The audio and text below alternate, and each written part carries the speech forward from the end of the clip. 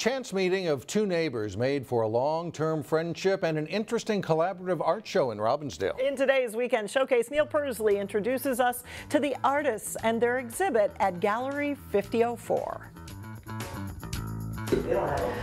We are neighbors. She lives around the corner from me. We met actually at the Textile Center. So I met her at one of the alumni exhibitions and we started to talk. Kim walked across the room, introduced herself, and asked for a ride home. And I said, sure, where do you live? She said, behind Matt's bar, right by you.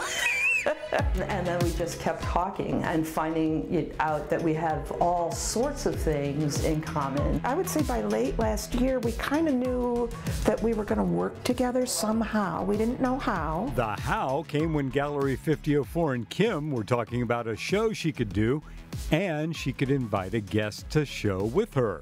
Kim's interests lie in three-dimensional art, handmade paper and sculpture. The materials that she works in vary greatly. I mostly work additively, so that's kind of the common thread among all of these materials.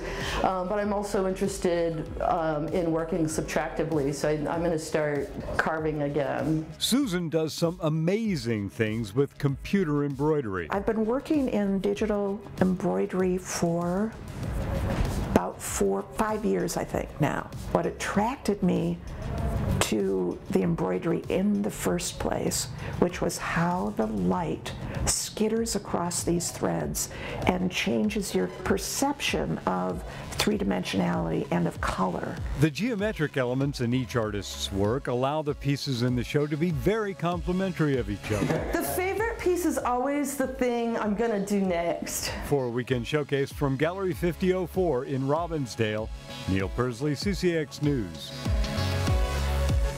And you can see their exhibit this Saturday from noon until 4 at Gallery 5004. Never know what your neighbor's up to, right? Unless you ask. That's a cool